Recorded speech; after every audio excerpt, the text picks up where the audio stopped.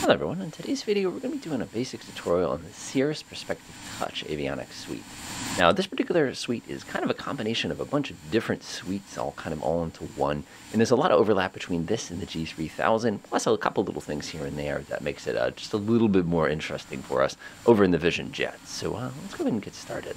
By the way, if you're curious about this airport here, this is North Adams. This is pretty terrifying runway, in my opinion. Now, you can't really see it well here, but trust me, when you're going with a little propeller jockey in the real world, this is nerve-wracking. So anyway, let's get started. So this system basically is a combination of multiple displays, and for those of you familiar with things like the G1000, you pretty much got your work cut out for you. Everything's pretty much set up here.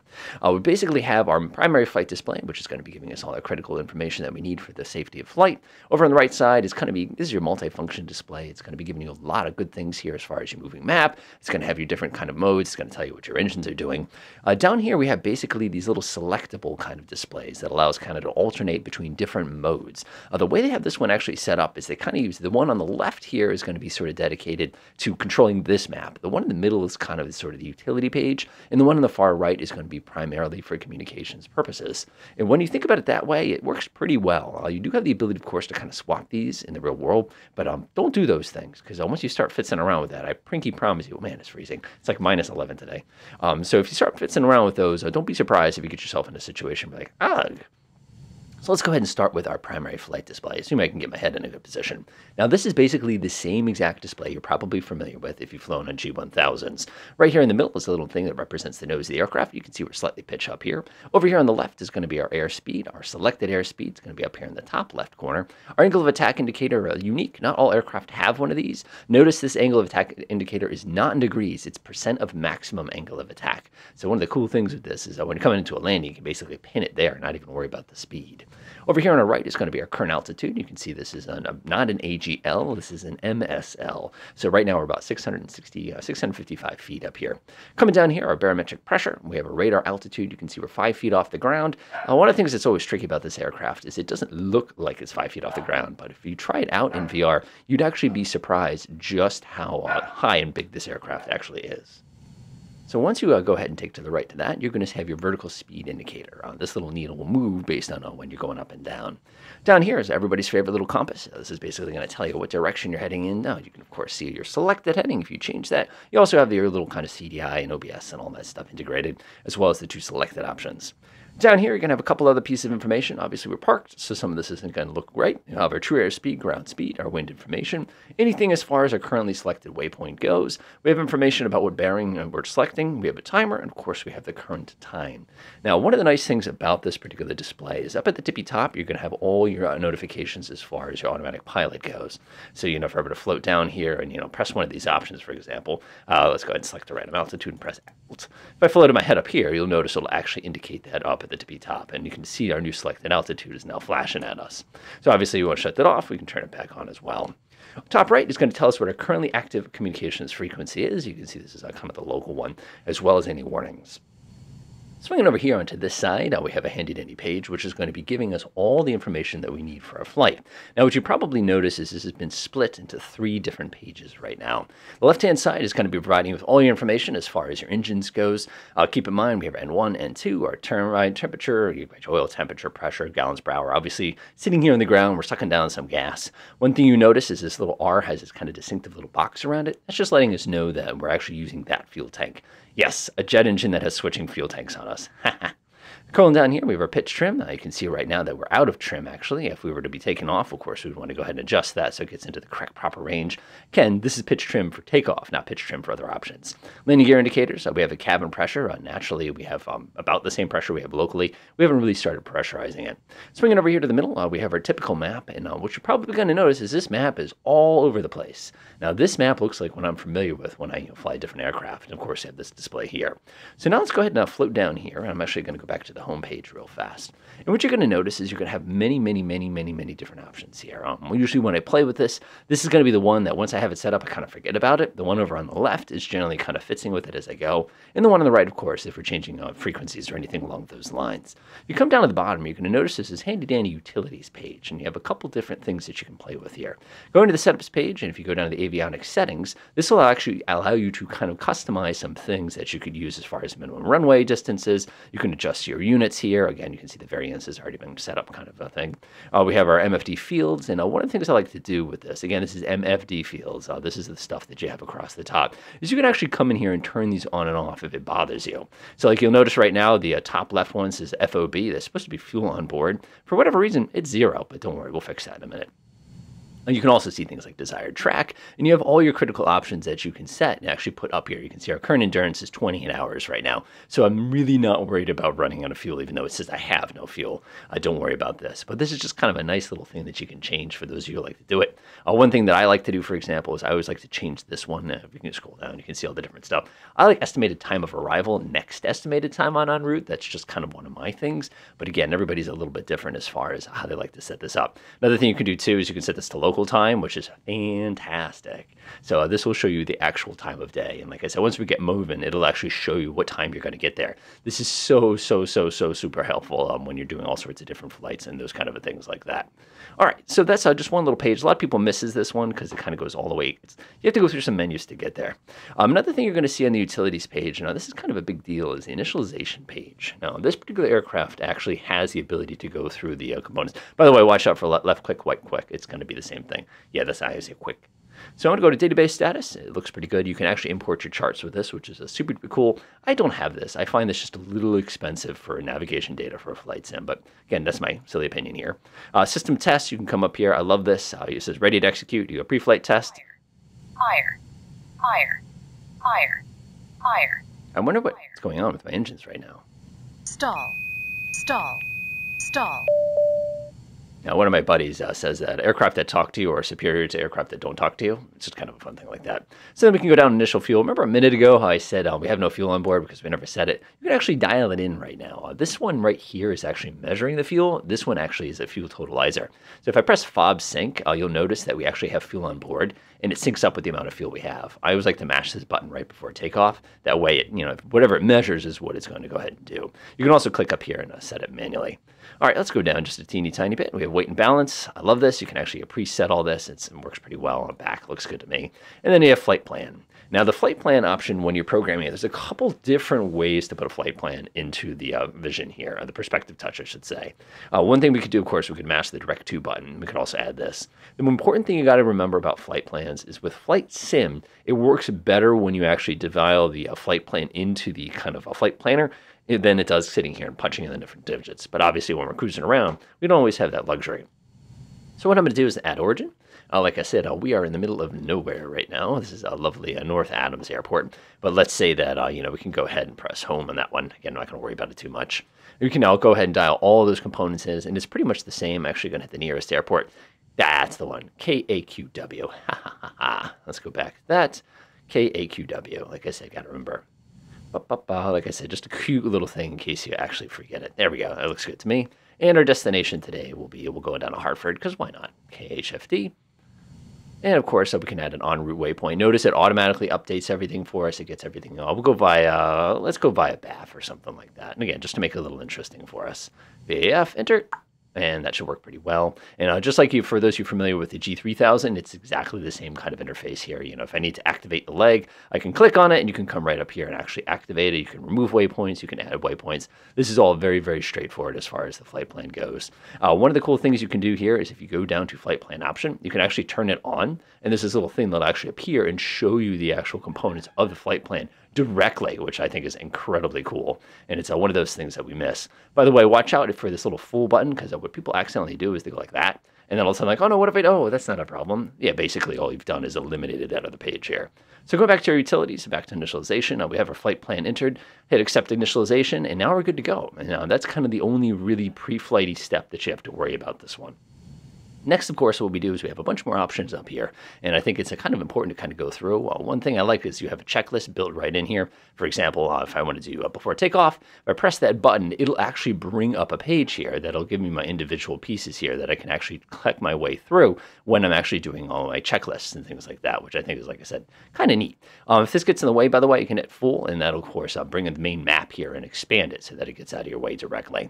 We have another page in here for the charts. Again, notice charts data fail. The reason reason for this is, like I said, I don't have the fancy pants subscription to all that stuff. So unfortunately, you're not going to see that. Again, we can go like this. Oh no, what have I done? Just press the map button. You'll be perfectly fine if you ever get that confused. Notice you can half map, half map.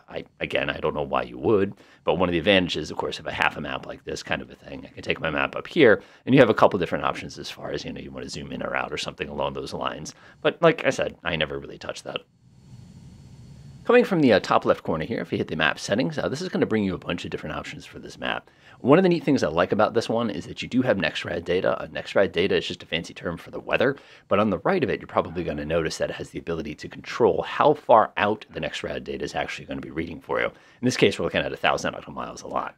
Another really, really popular option on here is this guy at the tippy top. This is orientation heading up. If you hit that, you can actually change this so it's track up or it's north up if you want to have your page be rotated here. Again, everybody forgets that one, but I find that kind of cool. And of course, you have your map sync too in the event that you need to play with this, as well as your map detail options. If you think there's too much junk on your map, you can actually come up here and simplify it. Personally, I'm a huge fan of about this level. I don't think I really need more than this, but if you're just cruising, sometimes you can leave that up, but like, ugh, that's a lot of stuff that you have going on there. You have a little inset window. I notice it's not there. The reason it's not there is because they have to pop it on to actually turn it on. But look at this. You can actually get yourself all the critical information about your flight right there. Next, coming down, you have your aviation choices. This allows you to pick what things you're actually going to be showing on that chart. And then because we have that option, of course, going below there, you have your land options. One of the things I'll probably do is shut most of those off because they kind of get in the way.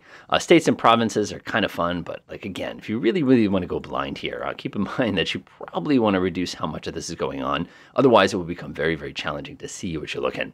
Of course, down here, one of the nice little things is you can put some quick little things here. I love how you can get the little this one. You also have the range fuel reserve option here, and what you can actually do when you click on this, what it will do is actually project a circle around your aircraft so you know how far you can actually travel. Now, the problem is we can't see this because we're down on the ground and we're not moving very fast. So again, a lot of really, really handy things.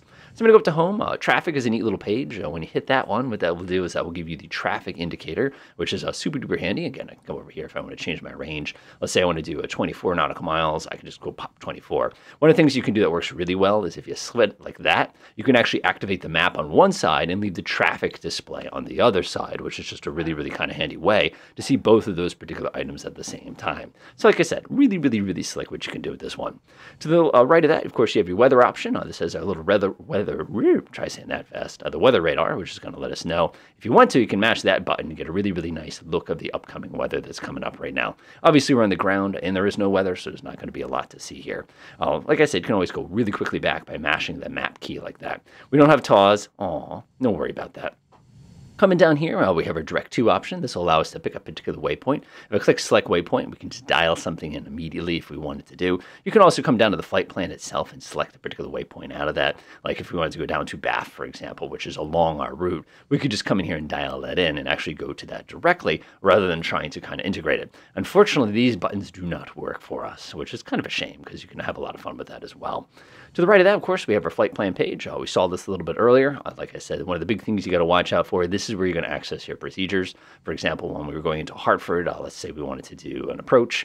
Obviously, Hartford, we don't have a lot of choices for approach. Let's say I want to do the LDA for 2.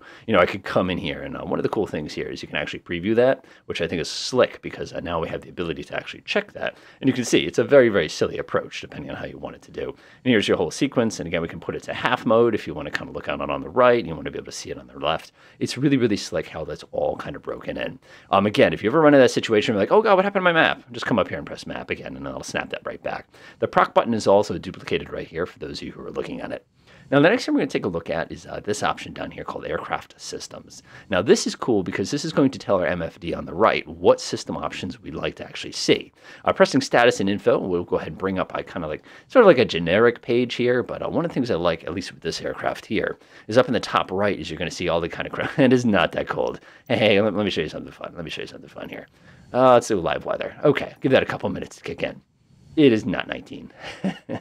Anyway, but one of the things you'll see is you get your aircraft weights in here. It'll also provide you things with your takeoff distance. If you're in the air, it'll provide you with your landing distance. Of course, it tells you things like, did you close the door? Is your external power turned on and off? And kind of all those different options are provided for you directly, which makes it a little bit easier for us. Come down here again, hit engine and fuel. This is going to tell us all about the engines. Obviously, if you're starting the engines, I always like to come over here and take a peek. It tells you some critical things like how much fuel you burned, what your quantities are with FOB, is my fuel pump on, is the shutoff on. This is a great way to see what you did wrong as far as trying to discover why something's not running as far as your engine goes. Electrical power, obvious. You can see our battery. We're not even running on battery 2 right now, but all the central buses all perfectly fine. Ice protection, naturally we don't have any ice protection turned on at the moment, but it lets you know how much fluid you have remaining. It tells you if you have anything all set up, your windshield wipers, all that's on. One of those reasons that's super handy is if we're doing a pre-flight, this is a great way to flip something on or off to check to make sure it's actually working. Here's our landing gear. You can see everything's looking good. Like I said, if you're running through your initial stuff, we have the emergency hydraulic pump. Everything's kind of ready to go in that regard. To the right of that, of course, we have the VAMs. VAMs is unique to this airplane. Basically, in this aircraft, it allows you to pick different options and stuff like that. Don't sweat. Utilities we took a look at, speed bugs, basically allows you to turn on and off speed bugs, which are going to be these little guys over here on the left. Now, let's say I'm taking off and I want to know my rotation speed. If I click on that, it'll put a little marker here that'll actually let us know when we hit our rotation. Let's say we also want to go ahead and have our VY speed. Now, we can go ahead and dial that one in, and now we'll have a little Y after the little R to let us know. Now, when you're doing approach speed, you can see everything is dialed in here. And of course, if we ever goof it up, we can always reset everything back to defaults. Waypoint information, pretty straightforward. If I want to pick a particular airport, let's go ahead and say we'll pick on BAF, because why not? Enter. It'll give you all the critical information like frequencies and stuff. Like, if I wanted to go ahead and, let's see here if I can see this. ILS is all in there, all those different frequencies, 127.1. I can click on that and check this out. You can actually make it an active frequency. So for me, I'm going to go ahead and pop it into standby number 2, and you can see it automatically updated down there. Like I said, absolutely fantastic. Be careful with that right click, like I was warning you a little bit a moment ago. We have our nearest option, of course, which allows us to see anything that's close to us. You can see all the different VORs. If you select on one, let's say I pick Chester, I can just click on it, boop, and now it's saved to nav1, and that's how fast that is. So now I have that immediately activated. So the next thing we're going to take a look at is the PFD controls here. Now the PFD is one of those things that once you set it up, you kind of leave it alone. A couple different things that I like to play with. The one thing, of course, is you have your navigational source. That would be for VOR, VOR2, and of course we have the GPS, which is, again, depending on where we're going, that's what we can have. You also have these 2 bearing options. And the bearing, what they do is they grab whatever VOR you're dialing in, and they'll actually point you to it. So this little blue needle right now is actually pointing towards that Chester VOR we had just selected a minute ago. Now, one of the fun things with these is you can actually do a GPS bearing or an ADF bearing, assuming you can even find an ADF left in the world. That's worth checking out there. Go ahead and shuttle those off real fast. Speed bugs is exactly the same as we saw a minute ago. You have the timers option. One of the fun things with the timers option is you can actually count in both directions. So if you wanted to do something like this, for example, do a 20-minute timer. Is a bit too much. I meant a 2-minute timer. There we go. Nice. We can now go ahead and count down. And now one of the great things about this is we can leave this kind of interface like that. Or when you run it, you'll actually notice in the bottom right corner that the timer will start running itself down. So if you're doing certain types of non-precision approaches, for example, you can actually just look over to your right and watch that ticking down rather than kind of looking between your legs and sort of seeing what this is right now. Minimums are exactly what you'd expect. We have both types of minimums. We have radar as well as barometric. Typically, it's going to be about 200 feet. I can just dial that in right now. And you can see I've already got a minimums warning, and you can also see on our screen that that's actually updated itself directly so that you can see how that works. Traffic map gives you a little half traffic display. Again, remember, this will display your traffic for you as well, depending on what it is you're trying to achieve. Go ahead and flip it to full screen there, and that works really well as well. Coming down here, you have the PFD map settings. One of the things you can do is if you don't want to look at the traffic map, you can go ahead and turn on the world's team. Look how cute this map is. It's so tiny. You can go ahead and turn this in, and if you want to zoom in and around on it, you can go ahead and roll the mouse. Again, this can be kind of helpful. One of the things I like to do with it is I like to leave traffic mode on, and of course you can set it all as far as the different options here. Motion vector is actually pretty fun to play with, but be careful. The other thing you can do too is if you need to, you can put on your terrain. If I'm going to do absolute terrain, you can see again that nice little flight sim kind of a map there. You can do relative terrain. That's only relative to us. So like I said, I'm not stressing about that too much. Of course, you have all your airways, you have your lands, you can turn all those goofy things on here that you did here. Like I said, for this map, for me, in the real world, I would probably keep this one pretty minimum and use this one a little bit more detailed for those kind of options. Swinging down here in the bottom right is our PFD options. A couple things in here. The first one, of course, is AOA. If you don't want to look at it, shut it off. The other option, and this is a really popular option, if I click this button here, it will turn on our synthetic vision. Now, where I live in my part of the country, because of the 5G towers, they actually warn you not to use synthetic vision sometimes for approaches because of how dangerous and kind of out of sync it's become. But as you can observe, the mountain in front of us is actually quite tall, even though we can't actually see it right here. But that's where you can turn that on and off. You can turn your wind display. Remember, you already have a wind display down here, so it's not as important. And of course, if you need to, there's actually a meters overlay. So if you're flying like in Russia or something like that, and they do everything in meters, you can actually just look over there and operate that directly rather than stressing about it. Our last stop on our little journey here, as far as this avionics system goes, is this lovely guy over here for the purposes of dialing our frequencies. I already showed you a couple other ways to do it, as far as just kind of clicking it. Down here, you have a couple other things that you want to keep an eye out for. First one's going to be up here, where you can go ahead and control your transponder. You can turn it on. You can put it on standby, for example. For us in the U.S., at least where I fly, it's always on altitude reporting, so I'm not going to worry about that too much. You can also come down here and press the VFR, anything along those. Just make sure you press the enter key when you're done, otherwise it will not save. Up here in the top left, you can go ahead and ident. So if you're in VATSIM or something like that and they call you and ask for an ident, you can just bop that button real fast. And then, of course, you have your standard radios down here. So let's say, for example, I wanted to go ahead and change my radio frequency. I could do 121.700 or something like that. In my standby, if I want to swap, I could just click right away and swap. If I want to swap again, I can just click it again. And now, of course, will give me that frequency that we saw earlier. Now, where people get a little confused, and you kind of watch out for this, is the fact that you have this mic and mon button down here. Now, for those of you familiar with the kind of generic audio panels, this is nothing new here. But the important thing to watch out for is when you're monitoring channels, if you see 1 and 2, it means you're listening to both. If you go to 1, you're only listening to 1. Now, some of you are like, well, what if I want to use radio 2? Well, you have to come up here and set this to radio 2 in order to be able to monitor radio 2. So what I like to do is I like to leave it on 1, and usually I monitor both. Of course, my second frequency will be the standard 1215, which is pretty much the standard for what you would have on your monitor too, unless it's your ATIS. Now, of course, you're probably going, all right, I think I've got the hang of this. This is a really slick avionics set. I agree. This is fantastic. But one thing you want to keep in mind too is, what's this one do? This one is the one that will allow you to actually go in and dial in your other frequencies, such as your navigational frequencies. If you don't select them off of here, you can press that button, come in here and actually turn it on. You'll also notice this little kind of gray line right here. If I click my mouse, what you're actually doing is turning on the audio for it. So if I come in here, let's say I want to do a 1149, which is going to be Hartford, you can look at that. It already identified it pretty much right away. And now, of course, you can come all the way down here, and there's all sorts of fun things, like if you want to turn on your ADF. For people who go back far enough, let's see, 0388. Haha. Let's see if anybody remembers that one. So we can go all the way back. And of course, one of the fun things here is you can turn the music on. There's also this clicks option. It's one of those things where, do you want to torture yourself? I mean, what's your goal here? Kind of a thing like that. And again, you can come here and actually adjust the volume of that after you've clicked on that. I'm not worried about it too much as far as these things goes. But like I said, there's kind of your options. You have your co-pilot page, won't do anything. Your passenger page won't do anything. And one of the aircraft that I fly now, we have a Bluetooth one of these. So what you can actually do is you can turn the radio on. So your passengers can be listening to podcasts while you're doing all the hard work. Just kind of one of those sort of things that enables you to do it. And you get this fun little recorder. If you ever get stuck, always mash the home button. Now, one thing I want to show before we kind of head out here is if you come down here, you'll notice you can switch between MFD and NavCom mode. You'll also notice you can switch between your different modes here. Just be careful with that. Like I'm saying, just be mindful. Be mindful, because one of the things that's going to happen is you're going to do something like this, and you're going to like forget where your buttons are, or you're not going to be able to get back to the page that you want in a hurry. And you know, it's not the end of the world or anything. It's just kind of one of those things that you want to just kind of be mindful of when you're operating it.